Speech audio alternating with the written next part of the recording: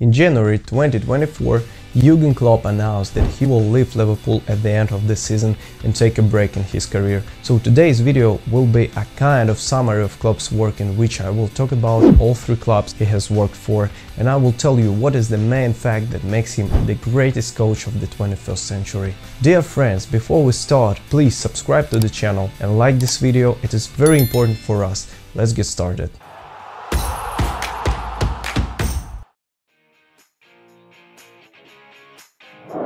Jurgen Klopp spent most of his playing career at Mainz, a hard-working and physically strong player.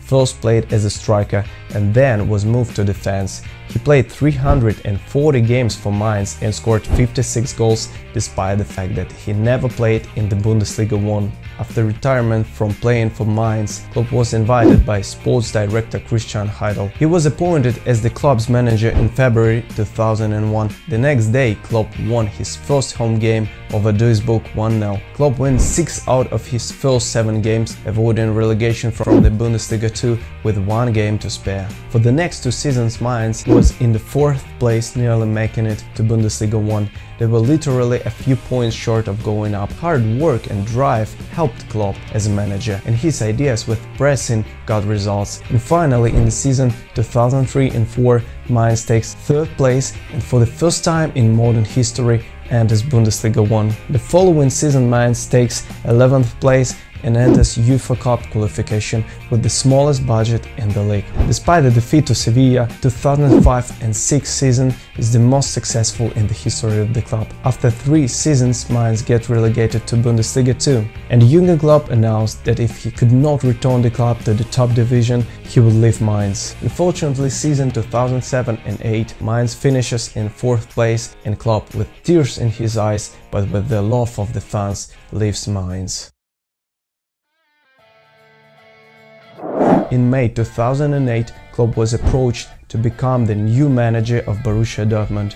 Despite having interest from German champions Bayern Munich, Klopp signed a 2-year contract at the club, which had finished in 13th place. In his first season, Klopp won his first trophy with the club, the German Super Cup. He led Borussia to a 6th place in his first season. The next season, Klopp secured European football as he led Dortmund to a 5th place finish, despite having one of the youngest squads in the league. During Klopp's coaching time, Borussia got some great players, including Subotic, Hummels, Lewandowski, and of course Marco Reus and Mario Götze. In the next 2 seasons, Klopp achieved historic results and led Borussia to win the Bundesliga and the German Cup with many broken records, and also took the team to the Champions League final, where they lost to Bayern Munich, defeating Real Madrid and their coach Jose Mourinho on the way. After successful seasons, Borussia found it harder to compete with the mighty Bayern Munich, and they kept in 2nd place. Klopp's team finished the 2014-15 season in an expected 7th place. Klopp said that it was hard for him to stay top of the league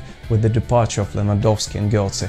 He left the club at the end of the season believing the club needed a change.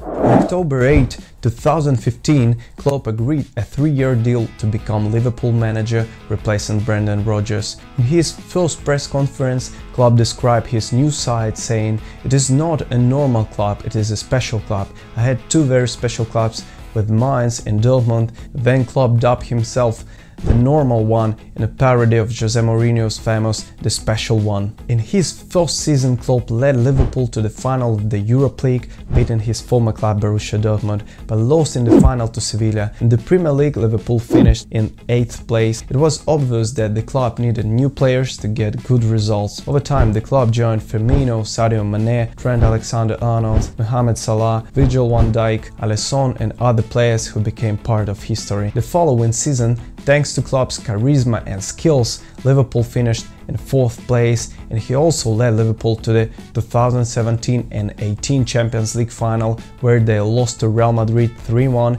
in a difficult game. The next season, Liverpool finished in the 2nd place against Manchester City with an incredible 97 points, conceding 1 point. Despite this, Klopp's team defeated Barcelona 4-0 at Anfield in the Champions League semi-final and finally made it to the final, confidently beating Tottenham 2-0 to win Champions League the first time in 14 years. Season 2019-20, Liverpool earned a historic 99 points in the Premier League, and despite the pandemic and the threat of championship stoppage, became champions of England for the first time in 30 years under Jurgen Klopp. I have no words. To become a champion with this club is just incredible, Klopp said in an interview with Sky Sports. Our victory is for Kenny Dalglish, for Stevie Gerrard, for everyone. Congratulations to the fans.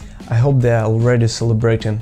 We went to this success together. I'm very glad that the players were able to make the fans happy. Since then, thanks to Klopp's work, Liverpool have collected a full set of trophies in England and also won the Club World Cup and the UEFA Super Cup. Season 2023 and 24, Liverpool is fighting for victory in the English Premier League, and of course the recent win in the League Cup final against Chelsea, where the youngsters in the squad already make this season positive. Obviously, it would be beautiful to win another trophy for the German specialist. Summing up the work of Jurgen Klopp, we can say in next words: every team he worked in, Klopp opened us a lot of new names to world football, and the most important thing that makes Jurgen Klopp one of the greatest coaches in history is that he came to crisis clubs, and leaving those clubs, he made them champions with major trophies and broken records. I think this is definitely a reason to respect the German manager, and we hope that there will still be a chance to enjoy Klopp's coaching mastership.